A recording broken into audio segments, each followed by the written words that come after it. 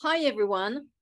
So today we are talking about the Ben and Jerry's versus Unilever legal case. So this Ben and Jerry's versus Unilever case is a very interesting example of a legal challenge based on an acquisition agreement, which of course was entered into during a merger, a mergers and acquisition transaction. And in this particular case, it's actually focused on a disagreement on a political issue, which is between Israel and Palestine. So let's talk about that. Ben and Jerry's, what is Ben and Jerry's and why is it a peculiar company? Well, Ben and Jerry's Homemade Holdings Inc. is known under the name Ben and Jerry's, its commercial name Ben and Jerry's, and its brand Ben and Jerry's, and it's an American company that manufactures ice cream, frozen yogurt, and sorbet. I'm fairly sure everyone who is listening to this webinar has heard of Ben and Jerry's, and I'm sure you all enjoy the ice creams like I do myself too. So Ben and Jerry's is one of the top premium ice cream brands, on a par with Häagen-Dazs, which is another famous American ice cream maker. And it was founded in 1978 by two Jewish American friends, Ben Cohen and Jerry Greenfield, in Burlington, Vermont, in the United States of America. So in addition to making awesome ice cream with chunky bits, this particularity of having some chunky bits into the ice cream is to accommodate Ben Cohen, who is actually suffers from anosmia. Anosmia is when you don't have the sense of taste and the sense of smell.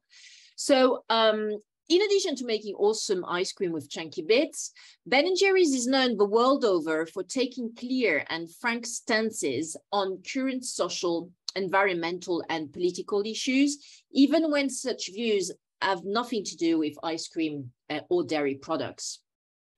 So not only did, and still does actually, Ben & Jerry's sign on to environmentalists, political and LGBTQ external campaigns, which are managed by nonprofit and lobbying organizations. But Ben & Jerry's also launched to market many products with politically progressive messages. For example, it launched the I-Dough, D-O-U-G-H, I-Dough chocolate chip cookie dough ice cream to celebrate the US Supreme Court's ruling in support of same-sex marriage in the United States. Also, Ben & Jerry's launched the Yes Pecan, P-E-C for Charlie A-N, Yes Pecan flavor in reference to Barack Obama's victory in the 2008 US presidential election. So Ben & Jerry's sources from regional organic dairy farms, usually uses only milk that does not contain artificial growth hormones, developed chemical-free containers, and also makes fair trade and organic ingredients a priority. It even actually went to court to win the right to label its ice cream hormone-free, and it won. This is the result of a three-part mission statement devised by Ben Cohen and Jerry Greenfield from inception for their business. First, they want Ben & Jerry's to make the world's best ice cream in the world. To make the world's best ice cream. They want also to run a financially successful company and also to make the world a better place. As of 2019, Ben & Jerry's has production facilities in St. Albans in Vermont, in Waterbury in Vermont, and in Hellendoorn in the Netherlands, and in Be'er Tuvia in Israel. So why are Ben & Jerry's and Unilever connected? Well, in April 2000, Ben & Jerry's sold itself to food and consumer goods conglomerate Unilever PLC, which is headquartered in London in the United Kingdom, for $326 million. as Unilever was looking to add a premium ice cream brand in its portfolio, which would rival Häagen-Dazs. In the acquisition agreement entered into between Ben & Jerry's and Unilever, it is set out that, I quote here, the power is given to Ben & Jerry's board of independent directors who will oversee the social mission of Ben & Jerry's and the essential integrity of the Ben & Jerry's brand. Therefore, while the day-to-day running and strategic commercial choices at Ben & Jerry's are under Unilever's sole control and supervision, the ice cream company retained an independent board of directors which has full authority over the same mission of the social mission of Ben & Jerry's, pursuant to the terms of the acquisition agreement. So Ben & Jerry's retained independent board of directors describes itself as having a responsibility to protect the company's essential brand integrity and to pursue its social mission. So you see, this is an interesting acquisition and governance process because Ben Cohen and Jerry Greenfield really thought that their business had a sort of peculiar DNA, very much embedded into respecting social values and strong social commitments towards the community, and they wanted. Even after the acquisition, they sell to Unilever, they wanted to make sure that their company, their baby, so to speak, would keep on having such DNA, which is really embedded in its in the brand of Ben & Jerry's. And so this is why this independent board of directors was set up to look solely after the social mission of Ben & Jerry's, allegedly. So. Since the acquisition in 2000, it's not been an easy ride, to be fairly honest. Unilever's wholly owned subsidiary has had difficulty in implementing this partition between the decision-making process for the commercial and strategic decisions of a brand and the strategic process, the decision process for the social mission of a brand. And so quite a lot of tensions arose. For example, when Unilever took over and acquired Ben & Jerry's, they started laying off some people. And that was a new thing at Ben & Jerry's because they hardly ever had or decided to actually fire anyone.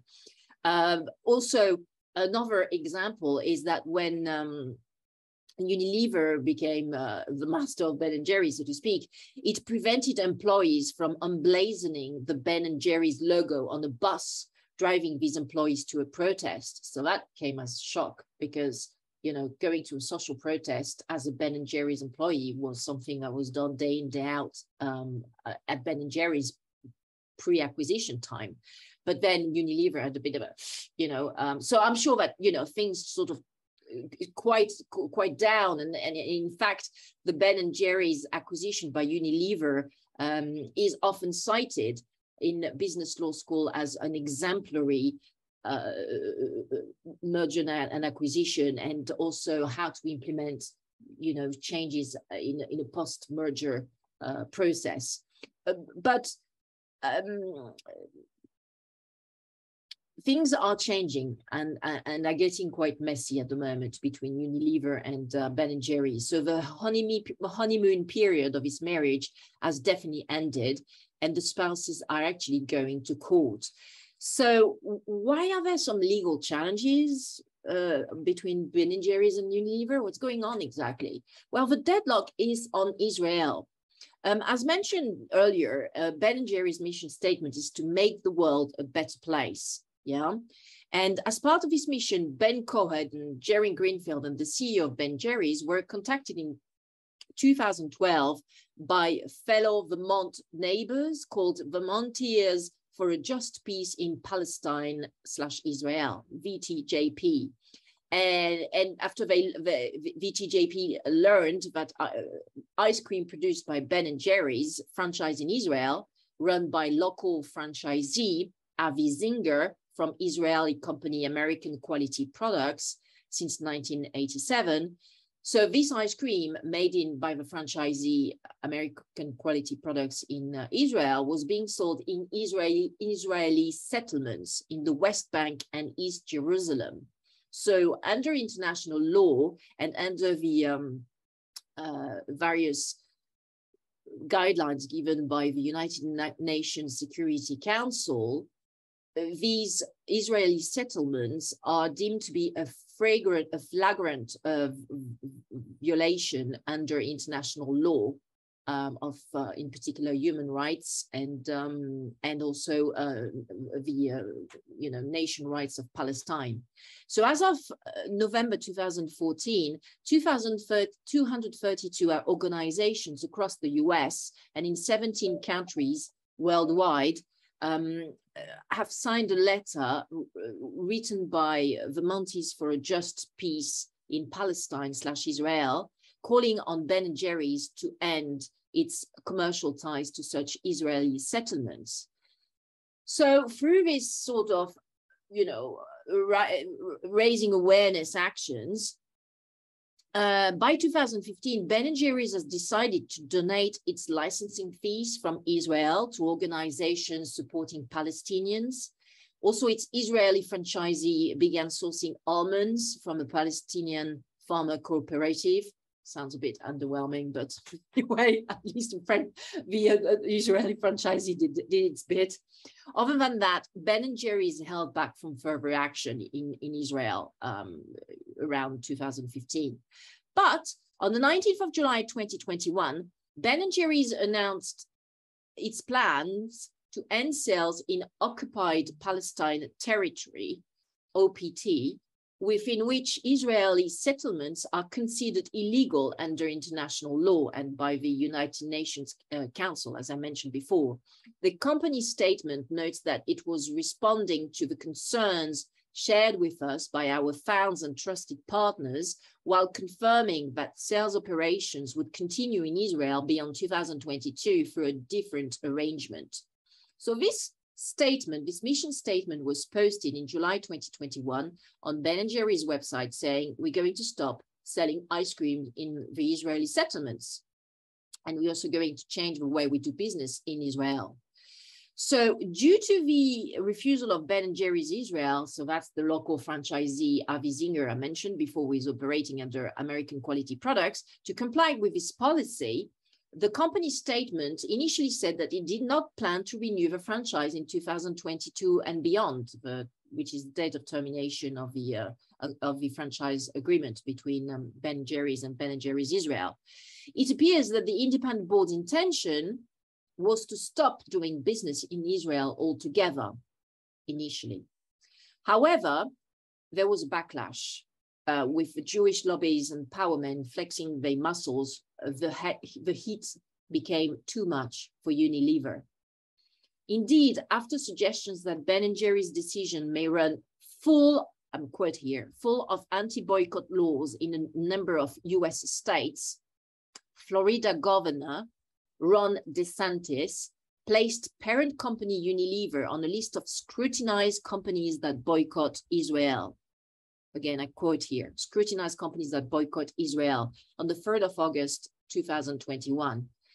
Then various US states followed, starting with the state of Arizona, which committed to totally divest from Unilever by September 2021. Then the state of New Jersey gave Unilever 90 days notice of divestment action. And in fine, the states of New York, New Jersey, Arizona, Florida, Illinois, and Texas may have divested a combined $1 billion in pension funds investments from Unilever, concluding Ben & Jerry's action violated the anti-boycott laws. Again, I quote here. So Unilever stopped the bloodbath in brackets by bending to these conservatives and lobbying forces. Firstly, it amended Ben & Jerry's statement posted on Ben & Jerry's website, confirming that its subsidiary would keep on operating in Israel beyond 2022. against the independent board's rumored intention to withdraw totally from Israel. And then Unilever sold its Ben & Jerry's division in Israel to the franchisee, Avi Zinger, from American Quality Products for an undisclosed sum of money, granting Zinger the right to continue selling Ben & Jerry's products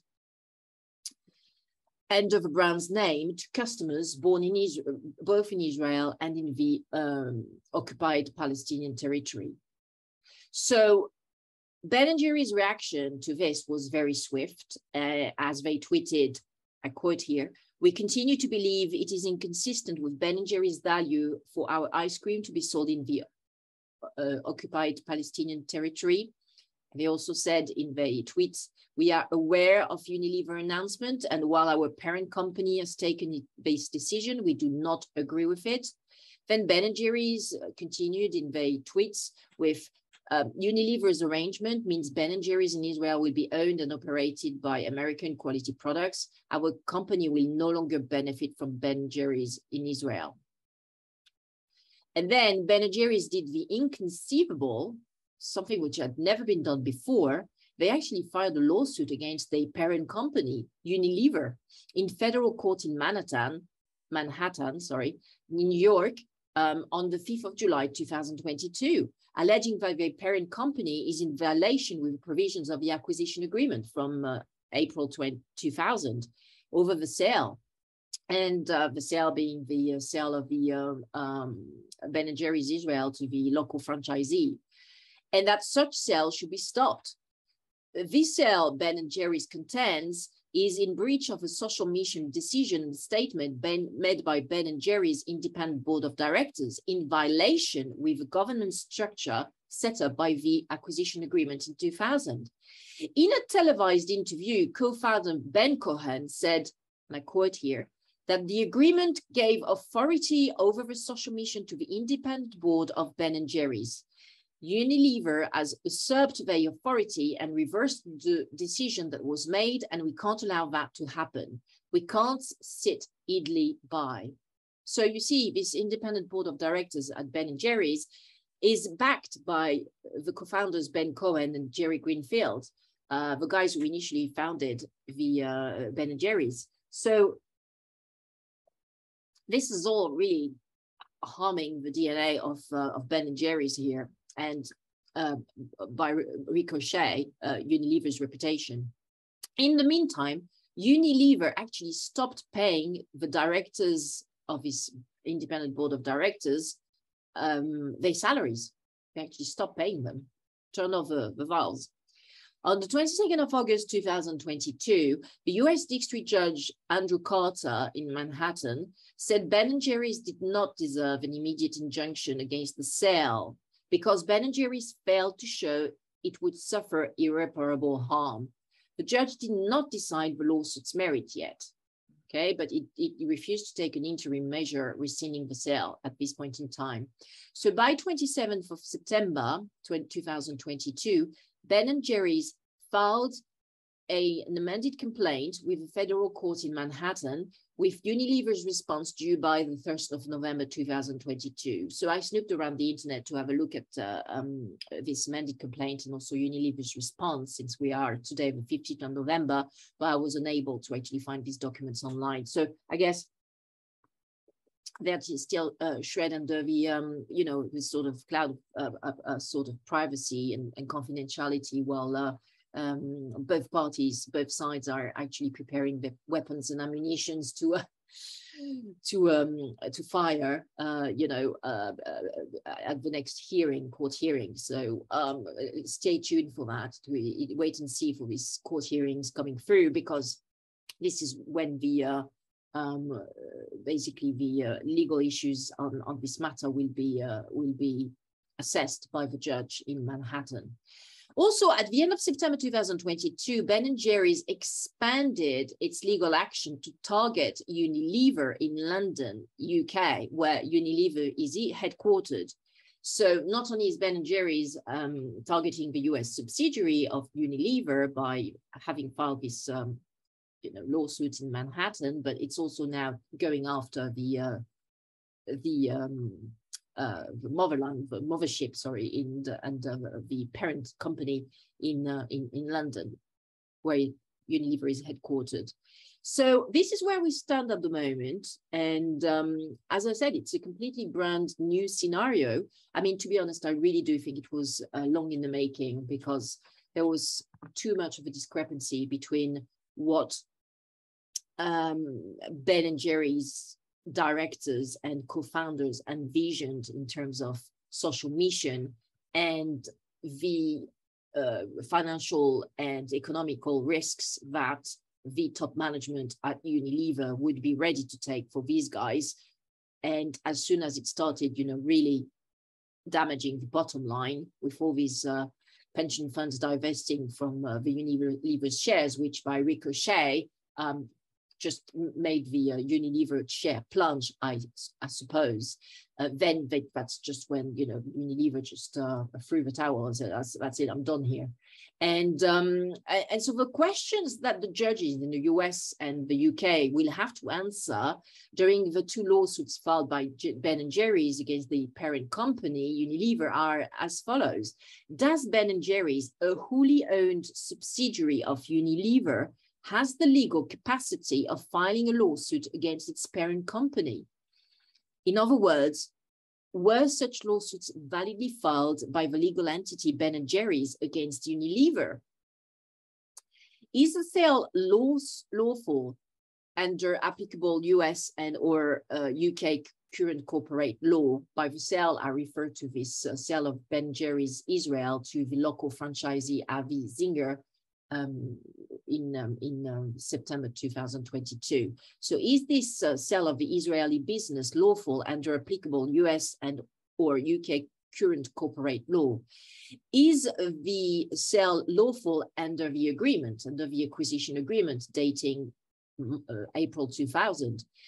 If a sale breaches the terms of the acquisition agreement, are there any contractual provisions in this agreement and or any applicable US and or UK current corporate laws that may allow to set aside the terms of the acquisition agreement, therefore creating an exception to the application of the terms of the agreement in relation to the sale of the Israeli business? If the sale breaches the terms of the agreement and there are no exceptions or exceptional circumstances that can be used to justify such contractual breach, should the sale be rescinded, terminated, and Ben & Jerry's Israel returned to Ben & Jerry's, the company incorporated in Vermont, Ben & Jerry's Homemade Holdings, Inc. Another question that the judges are going to have to answer: if a sale should not be terminated, would the allocation of damages, financial damages, or other form of material and or financial compensation be appropriate to repair the prejudices suffered by Ben & Jerry's and its independent board of directors?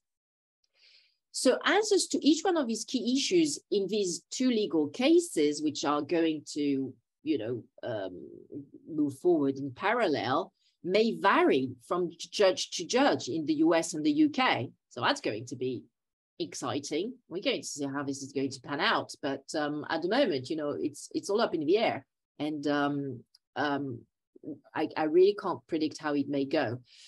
Although I have not read the acquisition agreement from 2000, which is, of course, not available freely on the internet, I am confident that the judges will find that Unilever breached the terms of the acquisition agreement in relation to respecting the authority over the social mission given to the independent board of Ben & Jerry's in the context of the Israeli sale and its aftermath. While the obvious legal consequences should be to rescind the sale, the Israeli sale, which is probably executed under an English law governed sale agreement entered into between Unilever PLC and the Israeli company American Quality Products, directed by Avi Zinger, I doubt that the US and UK judges will order such termination of the Israeli sale, especially since they do not have jurisdiction over assets located in Israel.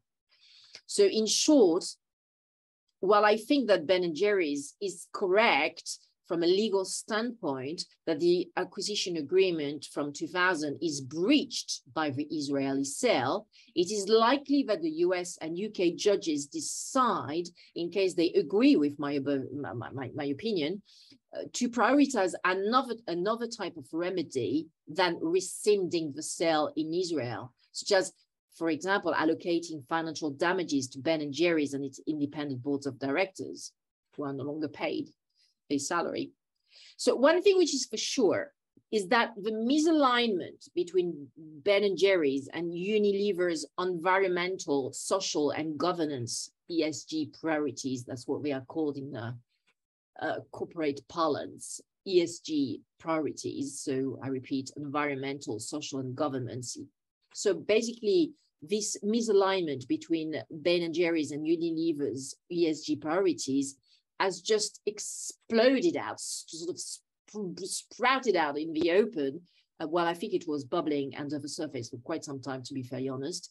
And it's unlikely to recede, this misalignment, in the years to come. So Unilever has made a fool of Ben & Jerry's independent board of directors, making them lose their face, castrating their actions and social mission decisions and statements, you know, by taking over the Ben & Jerry's website, by changing the mission statement that they had made about the OPT, the occupied Palestinian territory on there, and then by actually, you know, going around the board of directors and selling the Israeli business to the local Israeli franchisee.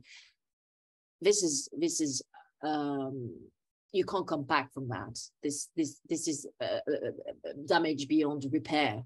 So there will be no way back. And Unilever, being the parent company of its wholly owned subsidiary, be it Ben & Jerry's, will probably annihilate the independent board of directors in the next few years, which is going to get them out. That's it. And somehow they're going to breach the acquisition agreement on that aspect. And I really do think that this independent board of directors is just going to be stripped out from all its authority and any kind of remaining power. However, this strategy, which I'm foreseeing, will run afoul of the brand's DNA and consumers' expectations that companies have more ESG goals and campaigns rather than less in this, you know, new Aquarius era, which is coming. We're coming up in a very, very, very soon for us in around, you know, March 2023. So I therefore predict that in the long run, Ben & Jerry's will lose sale and its customers base because it will have lost its soul once its independent board of directors has been gutted out from the company and the social mission is now driven by Unilever. So in the end, Unilever will be a loser too, and will probably have to either sell out the Ben & Jerry's business or take it public and independent again. So that's what I'm seeing at the moment. You can read an obviously recent version of this article on our website crefovi.com in English and on our website crefovi.fr in French. You can also subscribe to our weekly newsletter subscription plan on our stores for the English version of our content on crefovi.com/store and for the French version of our content on crefovi.fr/magasin. Thank you so much for joining. It's been a pleasure to be with you, and bye for now.